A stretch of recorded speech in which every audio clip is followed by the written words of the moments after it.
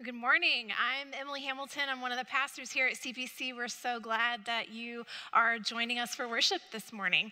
So there's a picture. It's going to come up here. All right. This is a woman who's named Junko Tabe. And Tabe was Japanese. She was a wife and mother. She never grew past 4'9", which is 6 inches shorter than me, for reference. She was labeled as a weak child growing up. She wasn't super athletic, but she fell in love with mountain climbing. And in 1975, she became the very first woman to ever summit Mount Everest. And after that, she inspired a generation of women and girls after her. And so between 1975 and today, over 670 women have gone and summited Mount Everest after her. I will never be one of them, but I still think there's something really powerful about seeing someone go first, especially when you share something in common with that person. It's powerful to see them go ahead. You know, for every human being on the planet, seeing Neil Armstrong take those first steps on the moon was mind-blowing. For African-American little boys in the 1940s who loved baseball, Jackie Robinson was a huge deal. For me, the first time I saw a woman preach was really powerful because all of a sudden I was witnessing someone like me doing something that on my own I might not have been able to just imagine, but then I saw it. And all of a sudden I was like, maybe that could be me too. A different future started to break into the present where I was, and you begin to get a new imagination for what's possible when you see someone go ahead. Since Easter, we've been in this series called 40 Days That Changed the World, and today we get to day 40, which is the day that Jesus goes back up to heaven, and we call it the Ascension. And after today, Jesus is no longer bodily present to his disciples. And so sometimes I think it's easy for us to think that Jesus kind of just like floats up and away like a little bird, that somehow he becomes inaccessible to his friends. But a better way to think about it is, and the image that I want you to keep in your mind as we explore this story today is this. In the Ascension, Jesus doesn't go away. He's not going away from us. Instead, he's going ahead. Like Junko Tabe and Neil Armstrong and Jackie Robinson, Jesus goes ahead of us in a human body like ours, paving the way, taking the first and final steps of the trajectory that we are all set on once we are in Christ. Death to sin and self, and then victorious life everlasting in communion with God. And what's crazy is that when the first Christians realized this, when they realized that the ascended Jesus is a picture for them of their own future hope, that hope started to work its way backwards into their present. And it changed everything. As Petey said last week, this newness begets newness. And the ascension of Jesus is a picture of God's future breaking into our present. So we're going to be in the book of Acts, which is the book of Acts begins at the very end of Jesus' ministry on earth, but when he was bodily present. So we're in Acts chapter 1, starting at verse 3. You can follow along on the screens. The story goes like this. After his suffering, Jesus presented himself to the disciples and gave many convincing proofs that he was alive. He appeared to them over a period of 40 days and spoke about the kingdom of God. On one occasion, while he was eating with them, he gave them this command: "Do not leave Jerusalem, but wait for the gift my Father promised, which you have heard me speak about. For John baptized with water, but in a few days you will be baptized with the Holy Spirit." Then they gathered around him and asked him, "Lord, are you at this time going to restore the kingdom to Israel?" He said to them, "It's not for you to know the times or dates the Father has set by his own authority, but you will receive power when the Holy Spirit comes on you, and you will be my witnesses in Jerusalem and in all Judea and Samaria and to the ends of the earth." And after he said this, he was taken up before their very eyes, and a cloud hid him from their sight. And they were looking up intently into the sky as he was going, when suddenly 2 men dressed in white stood beside them. "Men of Galilee," they said, "why do you stand here looking into the sky? This same Jesus who has been taken from you into heaven will come back in the same way you have seen him go into heaven." So that's the story of the ascension. And every time in this church, when someone is baptized, we say together the words of this ancient creed called the Apostles' Creed. It's a statement of belief that rehearses the major moments of Jesus' life. And one of the things we say in the creed is we say we believe Jesus ascended into heaven and sits on the right hand of God the Father Almighty. And for those of you grammar nerds like me, this is the only part of the creed that uses present tense, sits, which means that we believe right now, at this very moment, Jesus is bodily in heaven, sitting at the right hand of God. Jesus didn't dissolve into some kind of spiritual vapor when he ascended. His body exists right now.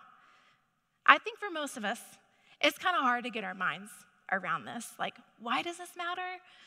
We kind of relate to the disciples here. We're like, yeah, like I would be looking up at the sky too, super confused. Like, what's going on?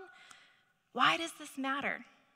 What difference does it make to say that we believe Jesus sits at the right hand of God? To help us, I think we've got to pull back. And we've got to look at the big story of the Bible, and especially how heaven and earth relate to each other in that story.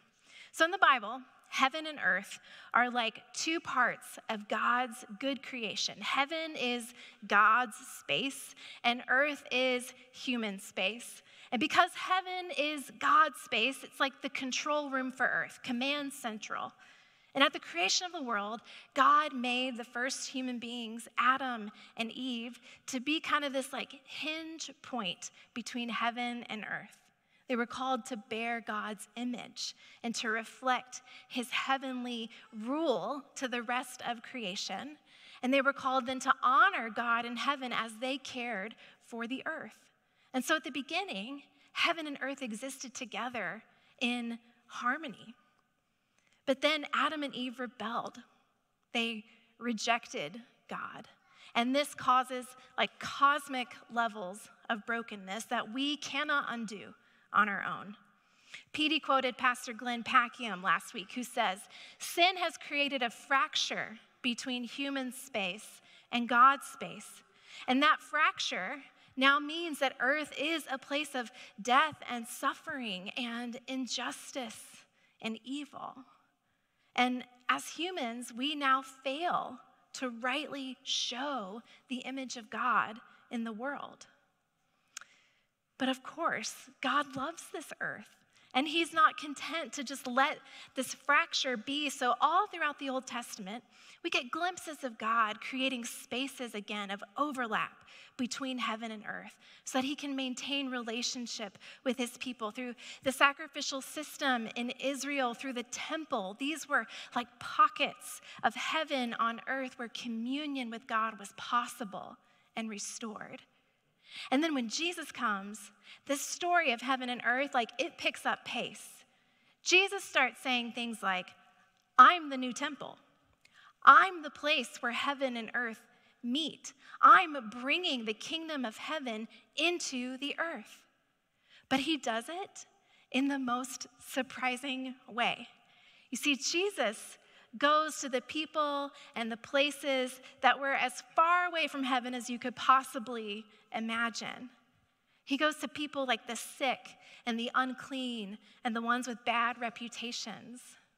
He goes to places like prostitutes' tables and graveyards and ultimately a Roman cross.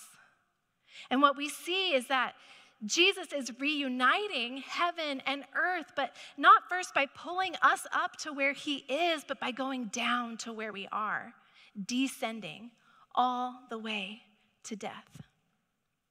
And then on the third day, God raises Jesus from the dead. His crucified and scarred body begins to literally breathe again, and it's a real body with blood and bones and a heartbeat and DNA and a metabolism just like yours and mine. And it's in his resurrected body now that Jesus ascends and sits on the right hand of God once and for all, healing the gap between heaven and earth in his own body. And so when the disciples began to realize that, they were like, wait a minute. Jesus isn't going away to heaven. He's going ahead of us to heaven, bearing a body like ours.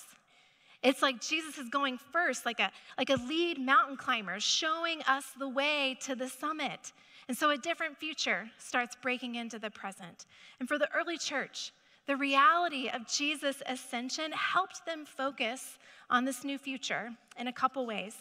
So first, in the ascension, the church saw that Jesus is restoring our humanity.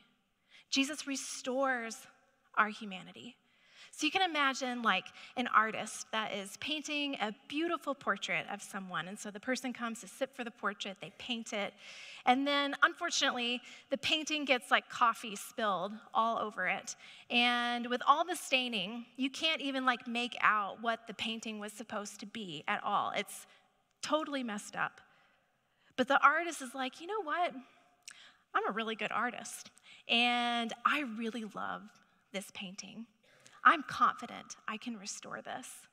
I'm going to call the subject to come and sit for me again, and I'm going to repaint their portrait right here on the same canvas, and I'm going to recreate this work of beauty, the one that was my intent all along. This is what God is doing for us in Jesus when Christ ascends. He is putting the finishing touches on a restored portrait. God's original creative intent was for us to bear his image in the world, but the sin of Adam and Eve became like a hereditary disease that marred the image in all of us, and we need to be remade. And when Jesus takes on our fallen humanity and dies in it, is resurrected in it, ascends in it, and then sends his Spirit so we can stay connected to it, these are like all the beautiful colors that God, the artist, is using to restore to us all our true humanity, remaking us into the image bearers that he originally made us to be from the beginning, shining with the glory of heaven here on earth. And so Jesus does it first. He goes ahead, and that works backwards to where we are. And when you know to look for this, you can find this logic at work all throughout the Bible. When Paul wants to encourage people in his churches to quit sinning and embrace a better way to be human, this is what he says. Since then you have been raised with Christ. Set your hearts on things above where Christ is seated at the right hand of God. Paul says, you want to be loving? Set your heart on the loving Christ who sits at the right hand of God for you. You want to be a peacemaker? Set your heart on Christ who has forever made peace between heaven and earth. You want to be humble? Set your heart on Jesus who was so humble that he took on your broken humanity and brought it back to the heart of the Father. Meditate on what Jesus has done in going ahead of you, and you will start to catch glimpses of the restoration process happening to your own humanity. And so the future breaks into the present. Another important thing that the church saw in the ascension is that Jesus is the true ruler over all things. Jesus ascends to heaven not only as our Savior who humbly bears our humanity, but also as our Lord who has conquered death. The ascension is not Jesus going off on some heavenly vacation. It is his coronation. And at first, the disciples seem to like halfway get it. They're like, are you going to restore the kingdom to Israel now? Like kind of back to us? And their question gives away that they're still looking for a king that fits their own expectations, a king that might lead a military and take out his enemies. But of course, this is not the kind of king that Jesus is. Jesus is not a king who kills his enemies. Jesus is a king who dies for his enemies.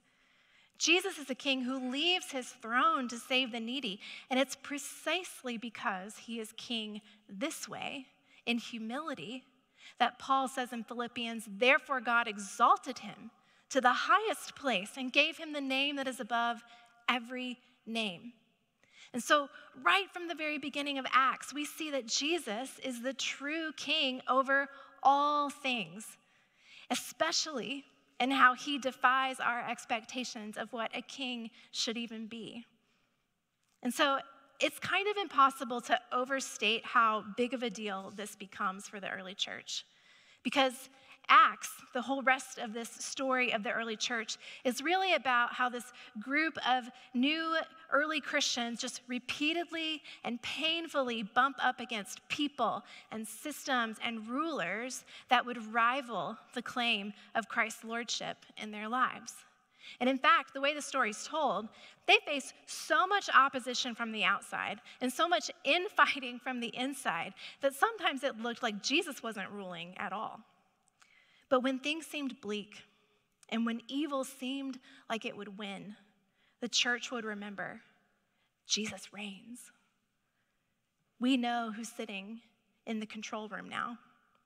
It's not an accident that when Stephen, who's the very first martyr of the church, is killed in Acts chapter 7, the thing he says right before he dies is this: I see heaven open and I see Jesus standing at the right hand of God. It's in the moment of his greatest suffering and trial, one that frankly very few of us could even imagine.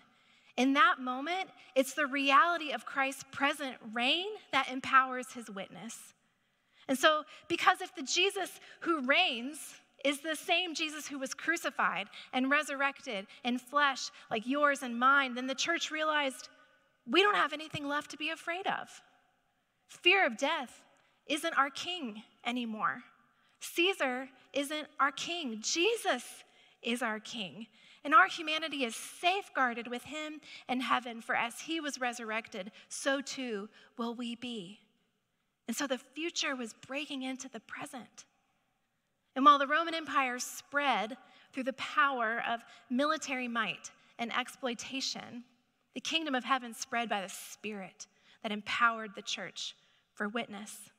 It's the very last thing Jesus says to his friends. You will receive power when the Holy Spirit comes on you, and you will be my witnesses. If the ascension is all about God's future breaking into the present, then the response that we're called to is to witness to that future. Of course, the word witness here in Greek, it's the word martus, which is where we get our English word martyr from.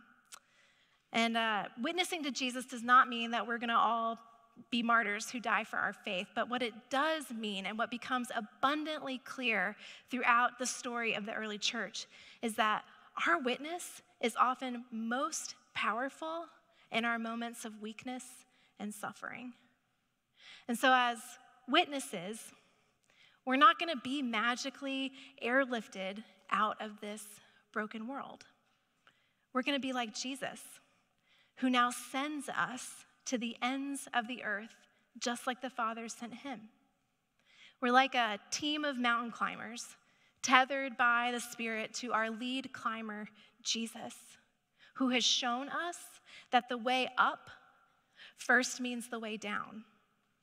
And because we know that he didn't only go down, but he also came up again, and because we know that he now sits as the one who rules and restores all things, we can trust him on the descent.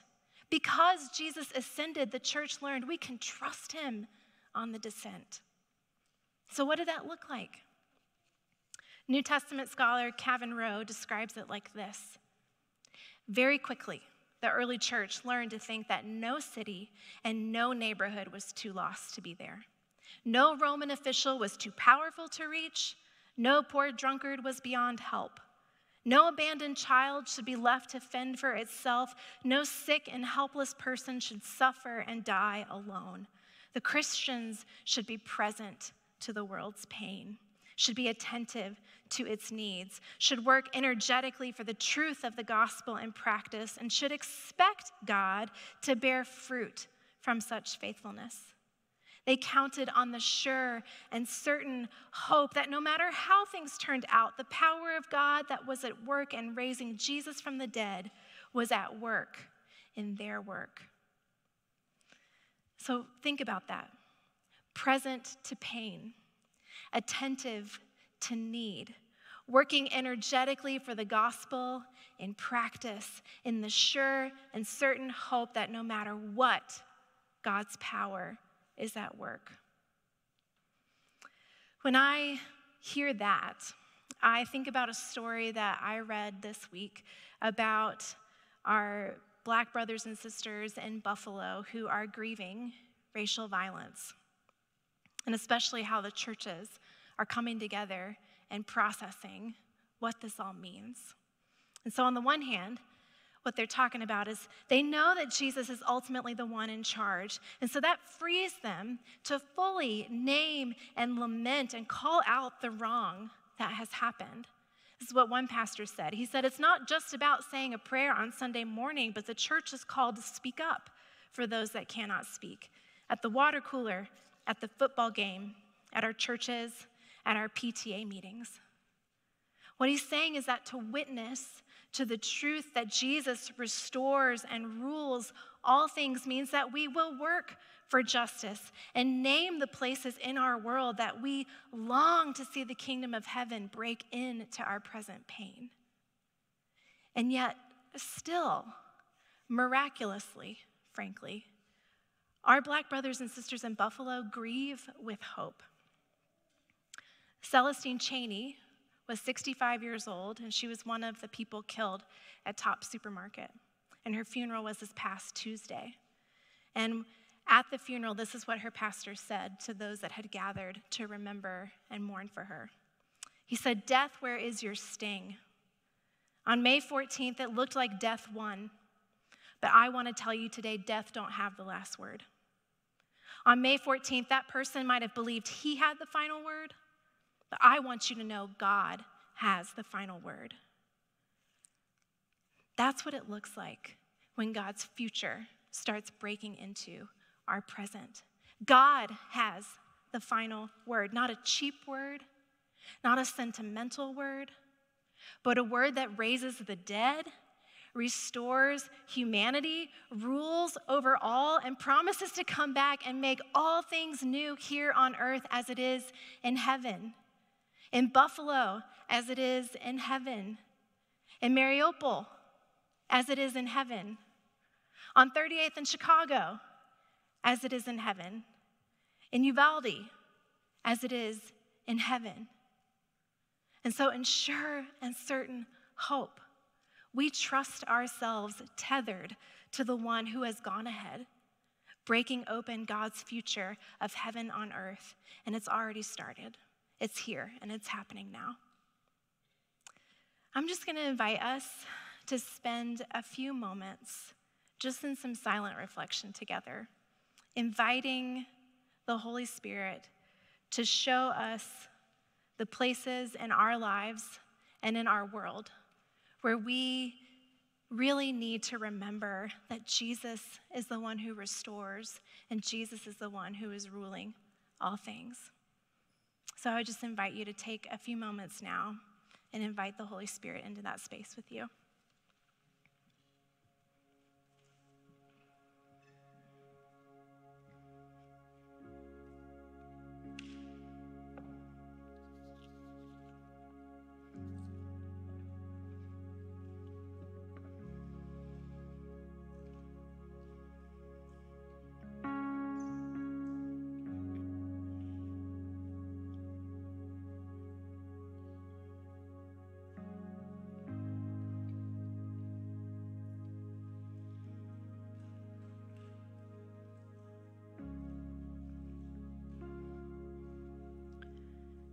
Jesus, we look to you. And hallelujah, you reign. And even so, we ache with all the places that we long to see your reign more fully and your restoration of our humanity more complete. Because you ascended, Lord, may you give us deep trust with you as we also make the descent first. Make us your witnesses as we see and pray that your kingdom would come here on earth. In Jesus' name, amen.